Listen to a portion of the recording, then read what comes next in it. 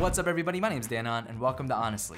Today we're reviewing two different laptops from Lenovo, both under the $1,000 mark. This one here is the Legion 5 15-inch and this over here is the IdeaPad Gaming i3. And what's really cool about this review is that most of the specs are near identical.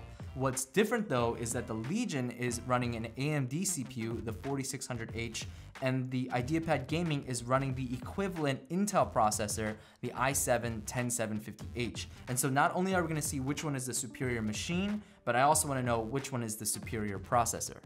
Let's get honest. All right, so I messed up here. I swore the IdeaPad Gaming i3 had an NVIDIA 1650 Ti, but it does not. It just has a regular 1650, whereas the Legion has the NVIDIA 1650 Ti. So keep that in mind when it comes to benchmarks, and honestly, it won't matter because one of these laptops is just gonna wipe the other one off the face of the earth. And then some of you guys might be thinking, well, doesn't Lenovo make a Legion Intel version? And you're right, they do, but the problem is that the Intel version has a much higher graphics card and it starts at a higher price point of $1,500, whereas this one again is under $1,000. So I figured that these two laptops would be a little bit better of a matchup. Starting with build quality, the Legion 5, it blew me away, like freaking away. It is that good. I couldn't believe, and I still can't believe, this thing costs under $1,000 because I can probably and confidently say this thing has better build quality than probably like 80 to 90% of the laptops out there, Windows laptops out there today. Even though it's all plastic and not metal like some of those unibody machines that cost a crazy amount of money, I would say it can give it a run for its money even with plastic. First of all, it has this nice matte finish that doesn't pick up fingerprints too crazy. And then on the inside, it has like a nice soft touch for your hands. And again, because of that finish, it doesn't pick up fingerprints and sweat very easily at all. You can open the lid with one thumb, which is again, a sign of premiumness. The screen barely has any shake. The keyboard, it's a work of art. I mean, the travel is perfect. When you bottom it out, it thuds like a nice thud as opposed to clicky clacky. There's no key shake. I mean, even the trackpad is small and I think it's plastic, but it responds great to all of my maneuvers and touches and feels. The one ding that I would give to this laptop is the keyboard numpad. So the numpad is like a mini numpad and it's right next to the main keyboard. And so I found myself hitting like different keys on that side way too often. And I tried using the numpad, but because of the shrunken keys, it was a little bit hard to use as well. I wish they had just done without the numpad. Let me know in the comments below if that's something you want. Maybe you guys desperately need the numpad, but for me personally, I think I could have done without the numpad. Now, you compare that with the IdeaPad Gaming i3, and it's a totally different story. So first of all, this has that classic, really kind of glossy plastic here that picks up all the fingerprints. There is no special finish inside, so you can see all of your fingerprints and all the sweat marks when you type on the keyboard. The thing doesn't open with one thumb. The screen has a lot of shake, a lot of flex. The trackpad and the keyboard are identical except for on the IdeaPad, the letters are blue and then the LED is blue, whereas the Legion, it's white and white. So definitely a little bit more of a gamery aesthetic, but the keyboard is virtually the same. The only thing is the materials used on the bottom of the keyboard, again, are cheaper on the IdeaPad Gaming 3. So because of that, when you bottom out, you hear a clicky clacky versus a nice professional, pleasant sounding thud of the Legion. So this thing just feels like a sub $1,000 machine. I mean, to be fair, it's sub $1,000 and this is what I expected. This one just far above and beyond exceeded my expectations. If I can put it into perspective, I have a Razer Blade 15, which again is like creme de la creme for build quality of Windows machines. I would be 100% happy switching to this if it was about build quality. I really would. I think it's just that good. The Legion isn't what you'd call a thin and light gaming laptop. It's a little bit thicker, a little bit bigger than most thin and light gaming 15-inch laptops out there, but one really unique feature about it is that it's got a big booty. And I've got a love-hate relationship with the big booty. Things I love about it is that I believe it contributes heavily to the amazing thermals on this machine, which we'll get to later. And the second thing I love about it is it allows for a much cleaner setup because all the ports, most of the ports, have been pushed to behind the laptop. And I've always loved this aesthetic where the charger is behind the laptop, where all your USB cables can go behind the laptop. There is one USB on each side of this laptop, again, allowing for things like quick access and ease of access. But for all the stuff that might be more permanent, if you put it down on your desktop, having everything behind it allows for a much cleaner look. The reasons I don't love it is because, again, it adds extra bulk. The big booty does add a little extra length, or I don't what is this, width to the machine. And secondly, I'm not a huge fan of gamery aesthetics, and I don't think it's not gamery whatsoever. It's a matte black, it's not colorful, there's no RGB, but when you open it up, it does look spaceshipy, so it kind of has this vibe of gameriness to it, so you won't be able to hide in like a business meeting or something with this laptop, unfortunately. Those are the only things I don't love about it. Let me know what you guys think about the big booty. Do you love it? Do you hate it? You gonna have big booty? The IdeaPad Gaming over here, again, is not a thin and light gaming machine. It's pretty bulky and pretty big, but because it doesn't have a big booty, it's smaller than the Legion for sure, but in terms of thickness, it's almost identical. The other thing to note about this is that it's got some like kind of sharper edges here, which add a nice elegant look, but it's not something that I'm a huge fan of. I would much rather prefer a much clean 90-degree angles everywhere, but that's my preference. In terms of ports, the Legion beats out the IdeaPad Gaming with one USB-A 3.1 port on the right side, as well as another USB-A 3.1 on the left, along with a microphone headphone combo jack. And then in the rear of the machine on the booty, there's a proprietary charging port, one USB-A 3.1, a USB-C 3.1, an HDMI 2.0 slot, and an Ethernet port, as well as a Kensington lock.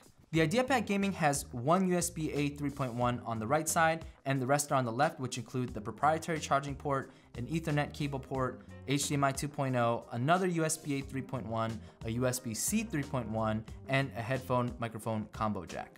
Both of these screens are not great when it comes to brightness, maxing out at only 250 nits, and that's pretty terrible. Essentially what it means is even at max brightness, you won't be able to use these machines under bright light, and especially not under the bright sun.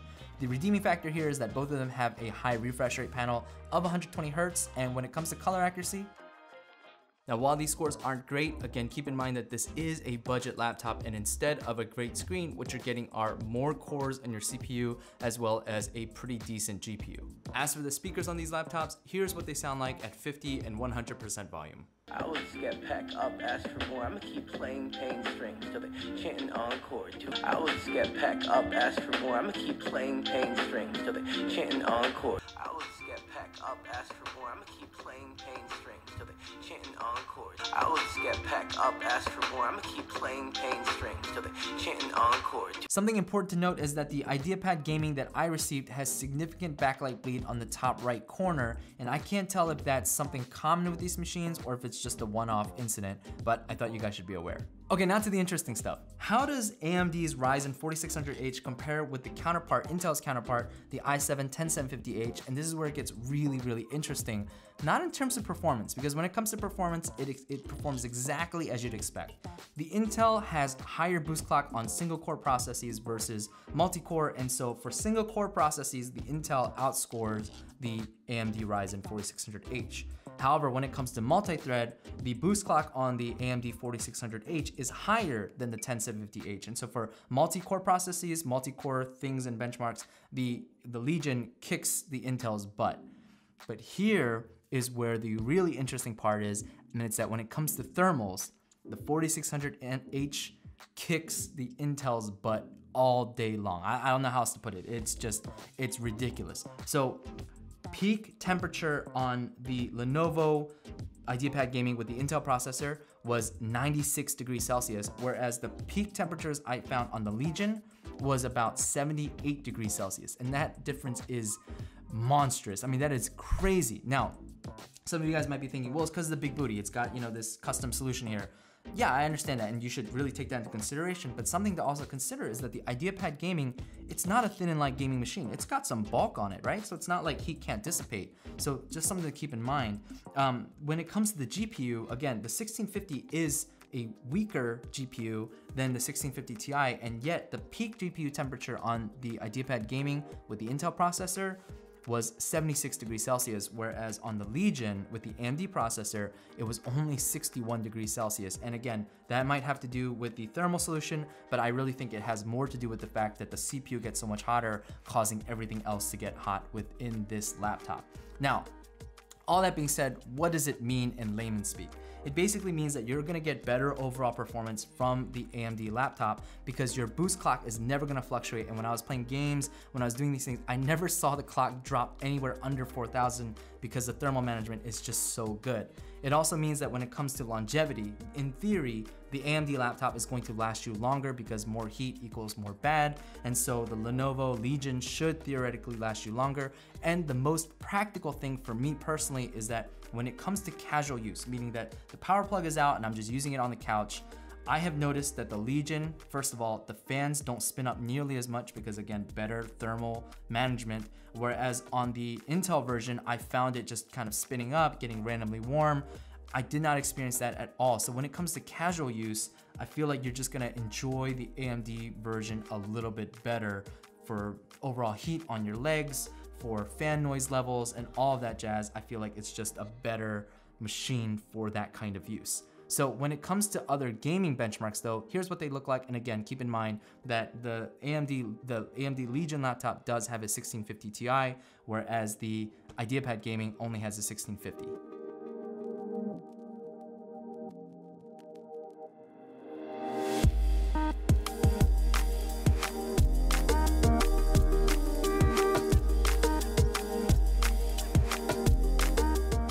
So final thoughts.